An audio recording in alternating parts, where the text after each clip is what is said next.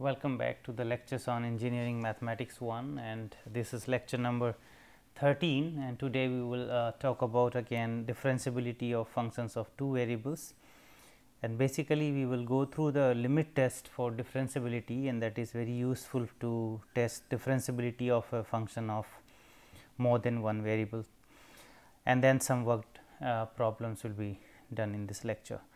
So, just to recall from the previous lecture, we have discussed already the differentiability of functions of two variables, and what we have learned that a function z is said to be differentiable at the point x y, at any point x y, if at this point we can express this delta z, which is the variation in z when we vary x by delta x and y by delta y.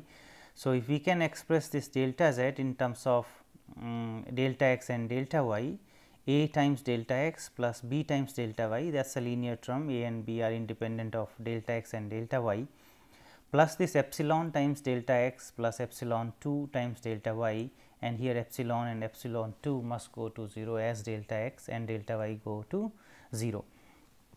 So, the necessary conditions we have learned that the continuity of f is necessary for differentiability, and also the existence of partial derivatives f x and f y is necessary for the existence of or for the differentiability. And we have also seen that sufficient conditions where we observe that the continuity of one derivative or continuity of both partial derivatives is sufficient for defining differentiability of functions of two variables. So, what we have seen that to prove the differentiability, either we can use this sufficient conditions. So, if we observe that the function is or the partial derivative is continuous, then we can claim that the function is differentiable, or we can test directly this definition. So, we have to express this delta z in terms of this delta and delta y in this form, and then we can claim that the function is differentiable. Today, we will learn another way now, which is equivalent to this expression here, that can be used to prove differentiability easily, and that is a limit test. So, here we will now show that this differentiability is equivalent to saying that this limit here delta rho, which is square root delta x square plus delta y square. If we take this limit here of this expression delta z minus dz over delta rho is equal to 0, then we can prove that the function is differentiable. Or if we have differentiability, it will imply that this limit is 0 and this limit 0 will imply differentiability. So, both are equivalent definition or testing for differentiability. So, we will show that if a function is differentiable, then this limit must be 0. So, if f is differentiable, that means we can express this delta z as a delta x plus b delta y and plus epsilon 1 delta x plus epsilon 2 delta y. And now, this is the dz term which we call differential, and if we take this differential term to the left hand side and divide by this delta rho is given as square root of delta x square plus delta y square. So, if we divide this, then we will get the right hand side as epsilon delta x over delta rho plus epsilon delta y over delta rho term. And now, we will take the limit here as delta x and delta y goes to 0, and observe what is the value right hand side when we take the limit delta x and delta y goes to 0. We already know that this epsilon 1 and epsilon 2, they go to 0 as delta x goes and delta y go to 0, but we have to make sure that this term here sitting with epsilon 1, that is delta x over delta rho and delta y over delta rho, they both are bounded. But this we can easily see, because this delta rho is square root of delta x square plus delta y square. So, this term here, because this is bigger than delta x, here we have delta y square as well and then the square root. So, this term is certainly bigger than this delta x. So, the modulus of this term, so absolute value of this delta x over delta rho is bounded by 1, and similarly the absolute value of this delta y over delta rho is also bounded by 1. And then when we take the limit as delta rho goes to 0, so this side will go to 0 because epsilon 1 will go to 0 and epsilon 2 will go to 0. So, when taking the limit, so we observe because of the boundedness of these two terms, and we know the properties of this epsilon 1 and epsilon 2 that they go to 0, as delta rho goes to 0 means delta x go to 0, delta y go to 0. So, in this case we can prove that this limit is equal to 0 because of the boundedness of these terms there. So, this is this limit which we want to show that if f is differentiable, this must be equal to 0. So, now we will go the other way around, that means if this limit is equal to 0, we will show that the function is differentiable. So, in this case we now let that this limit equal to 0, and now we will use the fact which we have also used in the previous lecture, that this limit equal to 0, then we can introduce one epsilon here. So, this term minus 0 which is 0 here. So, this term is equal to epsilon, and this epsilon will have property that when we take the limit delta rho go to 0 goes to 0, or delta x and delta y go to 0, then this epsilon must go to 0 because the limit of this is precisely 0. So, the epsilon must go to 0 when we take the limit here as delta rho goes to 0. So, in this case we have this property of the epsilon that this must go to 0 when delta rho goes to 0, and if we take now this term to the right hand side. So, we have delta z minus this d z is equal to epsilon times this delta rho, which implies, so the epsilon and this delta rho we have substituted is square root delta x square plus delta y square. Now, we can divide by the square root delta x square plus delta y square and multiply by the same term to get this following expression here. So, epsilon delta x square plus delta y square divided by this square root here, and now we can break into two parts. So, here the epsilon and 1 delta x divided by this term, and the other delta x here we have written down in the product, plus again the same concept here, this epsilon together with 1 delta y and divided by this term square root delta x square plus delta y square and delta y. So, what we observe now that this delta z variation in z we can write down as dz plus epsilon 1. So, this is our epsilon 1 delta x plus this epsilon 2 delta y, and which implies, because this was the dz, so that goes to the right hand side, and then this is like epsilon 1 term and this is epsilon 2 term, and they have the property that they will go to 0 again, which we have just learned before.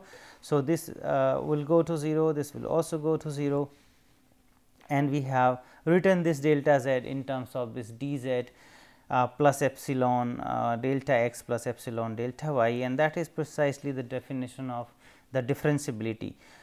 So, we have observed now that for the differentiability we have the equivalent definition here, that the differentiability imply this that this limit must be equal to 0, or we have also seen that if this limit equal to 0, then the function must be differentiable. So, we can use this limit definition here for testing the differentiability, because getting this limit is easier than expressing this delta z in terms of this dz and epsilon delta x delta y term.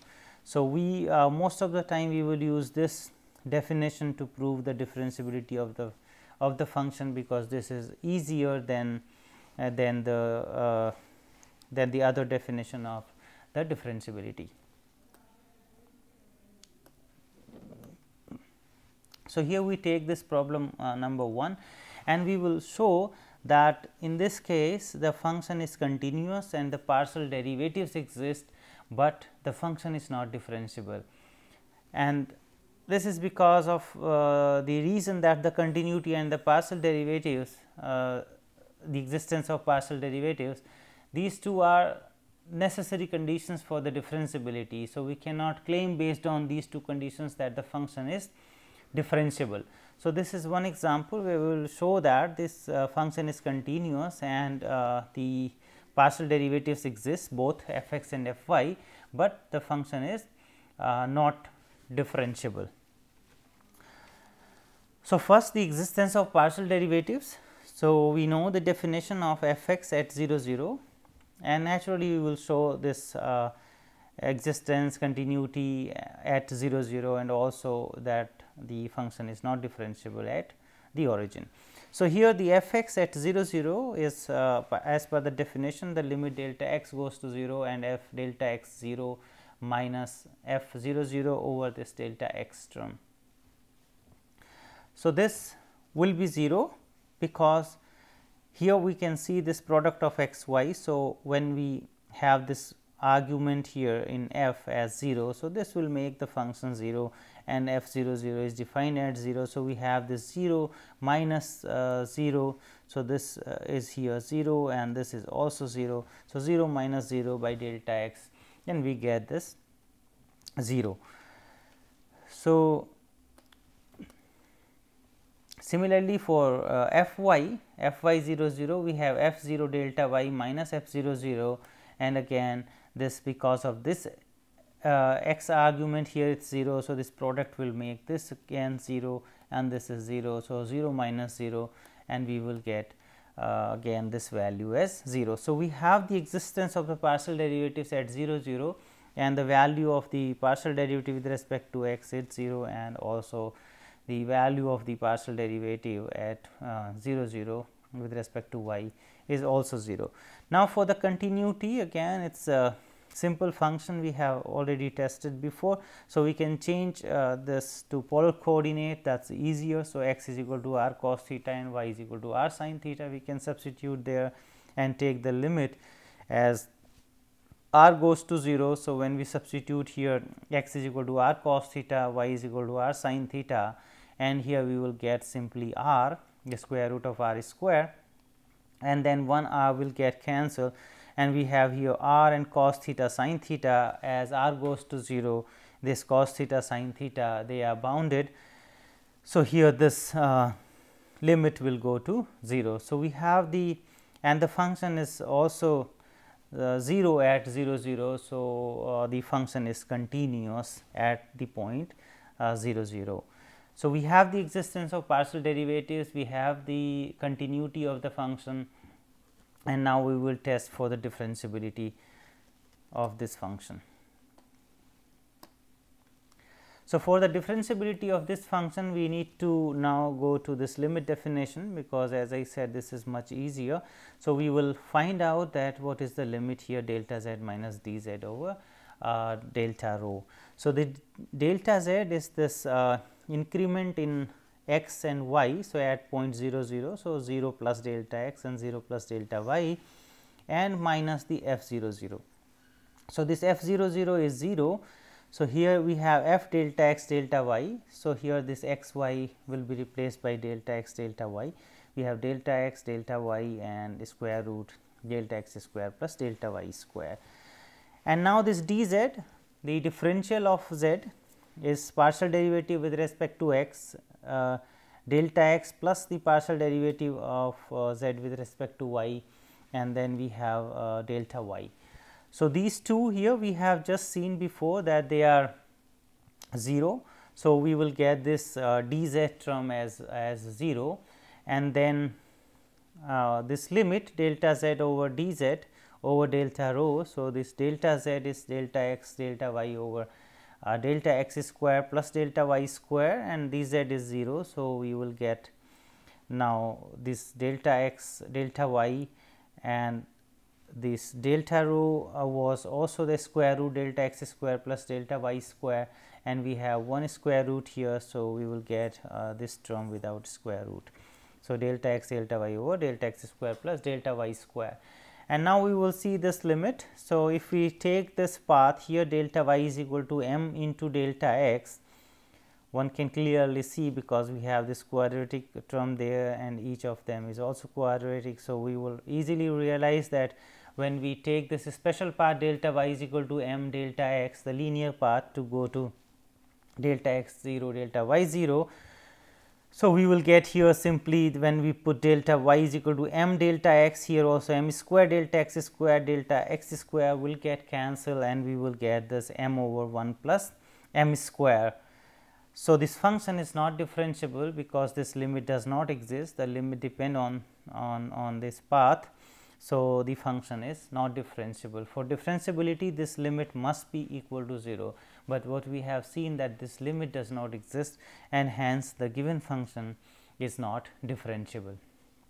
So, what we have observed in this example that the function is continuous and its partial derivatives exist, but the function is not differentiable. Another example of similar kind, here also you will see that the function is continuous, partial derivatives exist, but it is not differentiable.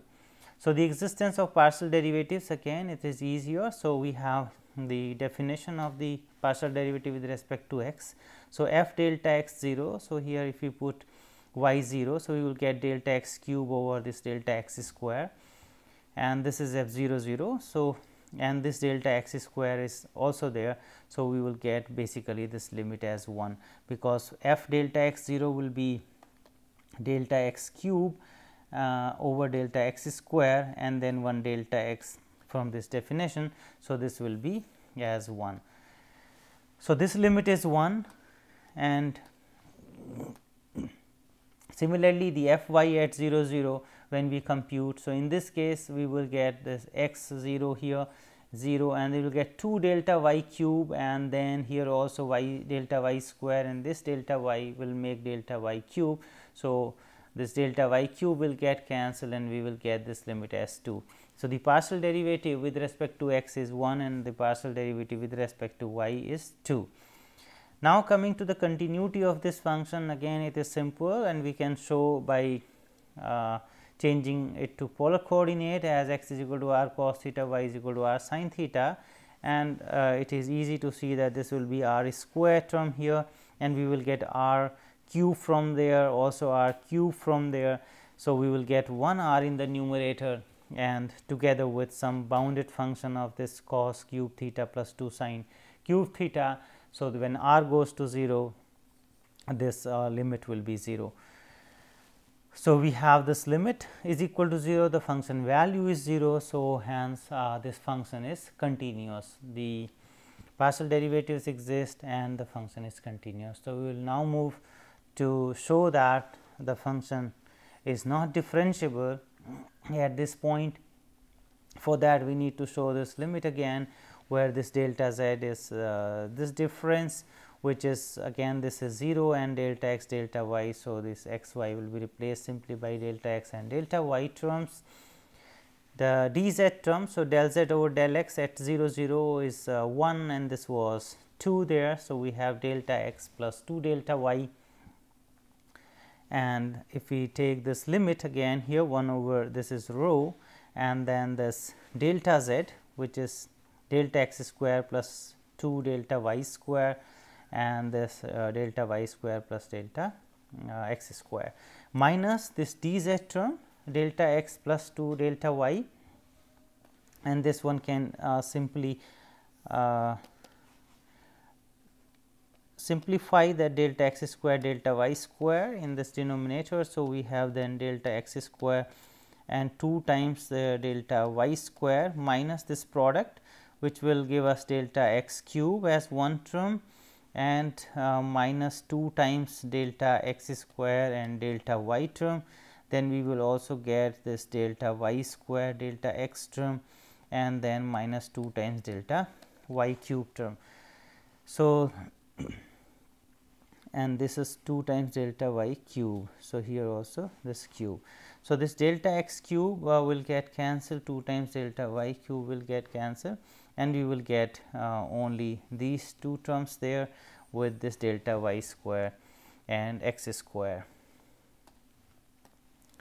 So, we get precisely this minus 2 times this delta x square and this delta y there minus delta x and delta y square, and this delta x square plus delta y square together with this we will get this power 3 by 2.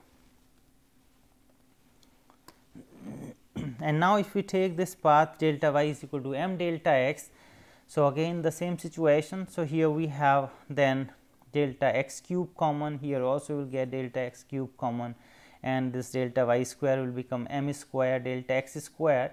So, this is power 3 by 2. So, here also we can take common delta x cube. So, delta x cube will get cancelled everywhere, and we will get the limit minus this is delta m square minus here m, and here 1 plus m square 3 by 2.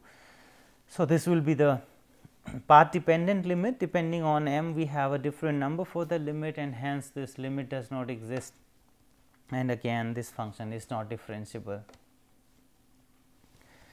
Next problem, here we will show that the function is differentiable, but f x and f y, the partial derivatives are not continuous. Remember that the continuity of partial derivatives is sufficient for differentiability. So, the function may be differentiable, but the f x and f y may not be continuous. If we can prove that f x and f y are continuous, that will simply imply that the function is differentiable, but if we cannot prove the continuity of f x and f y, we cannot conclude anything about the differentiability of f.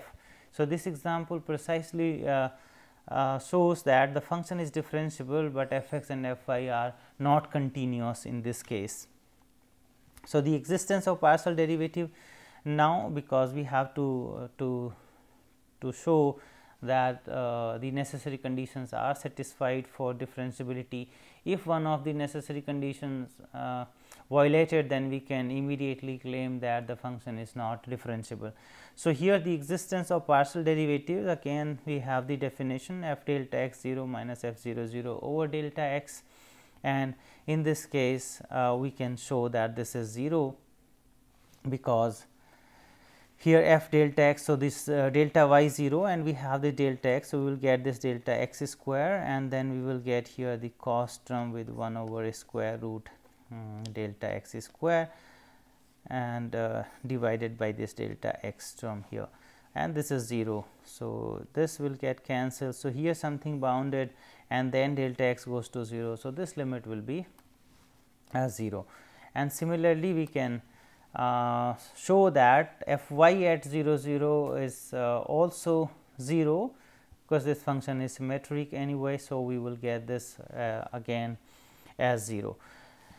Now, checking the continuity of the function is again easier, because when x y goes to 0 0, this is something bounded sitting here, and x y goes to 0. So, naturally this f x y will go to 0 as x y goes to 0 0. So, again we can see by changing to the polar coordinate also. So, we have here we can get this like r square there, and then rest everything will be bounded, and as r goes to 0. So, this will be 0, whether showing by changing to polar coordinate or directly here when x y goes to 0. So, this term go to 0, and this is something bounded, something finite here. So, we will get this limit as 0 directly, which is the function value at 0 0 point. So, we have seen that the function is continuous, and now coming to the differentiability so of this function. So, we will take this delta z, direct definition here, I mean for the delta z, the variance in z. So, f 0 plus delta x 0 plus delta y minus f 0 0. So, this will be, because f 0 0 is 0, we have delta x delta y. So, x y will be replaced by delta x delta y term there, and this dz, the partial derivative with respect to x at 0, partial derivative of z with respect to y at 0, and we have seen those values were 0. So, this dz is 0, and now this quotient here, and then we will take the limit. So, the delta z, which is given here delta x square and delta y square cos term, and minus this 0. So, and this delta rho is square root delta x square plus delta y square. So, we will see that what is this limit here, and this can get cancelled. So, we will get in the numerator this is square root term with this cos 1 over this term, and now this term we can easily see that here the limit as delta x goes to 0, delta y goes to 0, because this term will go to 0 and something bounded is sitting here. So, directly we can show that this value is 0. That means, if this limit is 0, then the function is differentiable. So, in this case we have observed that this function is differentiable. So, what is now to show that we will go to the continuity of the partial derivatives, and we will observe that the partial derivatives are not continuous in this case. To prove the continuity of f x and f y, we need to get the f x and f y at non origin point. So, here it is non equal to 0, and when equal to 0 we have the 0 0, maybe the same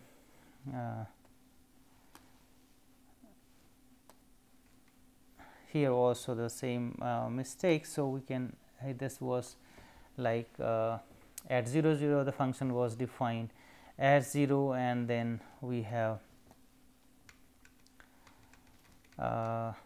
0 when x y equal to 0. So, this is also not equal to 0, and it is 0 when x y is 0. Well, so now we will show the continuity of the partial derivatives at 0 0 point. So, we need to compute the continuity of the partial derivative at non-zero point. We have to compute the partial derivatives at non-origin here, and then the f x and f y at 0 0, which we have already computed, the value was 0. So, to get the partial derivative of this function at this non-origin point, then we can just directly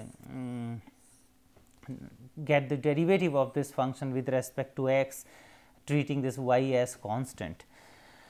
So, at x y not equal to 0 0 point, we can get this derivative by the direct differentiation of this, treating this y constant. So, this is a product rule. So, this x square y square term, this cos will be with minus sign and 1 over the square root x square plus y square, and the derivative of this term, which will be minus 1 by 2, and this 2 x over x square plus y square 3 by 2, and then this will remain unchanged here, the cos, and the derivative of this term will be 2 x.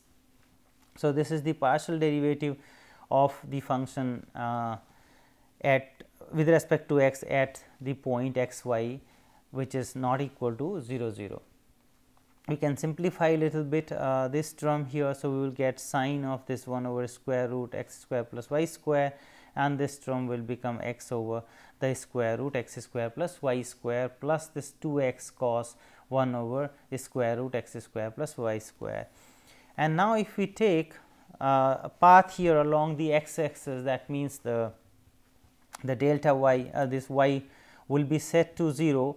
So, we are approaching to 0 0, we want to see whether f x as x y goes to 0 is equal to the partial derivative of f at 0 0 point, which was 0 there. So, along x axis, if we move towards the origin, then what will happen? The y is 0 now. So, we have here x and divided by the square root of x square, which is absolute value of x, and then we have this sign here 1 over again absolute value of x plus this 2 x, and the cos again this here 1 over square more absolute value of x.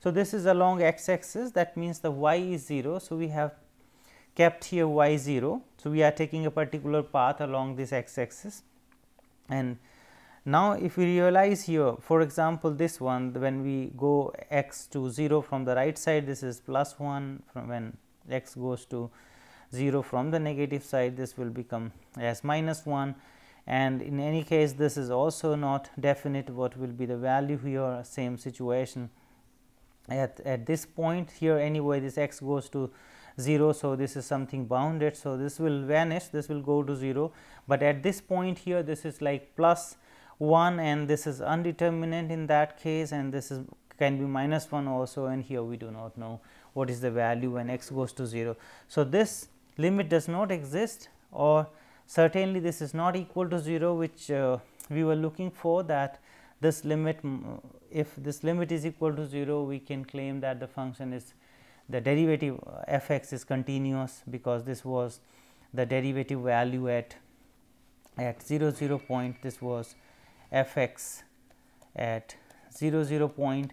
So, in any case this is not equal to this one, in fact, the limit does not exist. So, there is no question about the continuity of this partial derivative, hence this f x is not continuous. And similarly, we can show, because this function is just symmetric, so we can show also that f y is not continuous. So, in this example we have seen that the partial derivatives are not continuous, though the function is differentiable.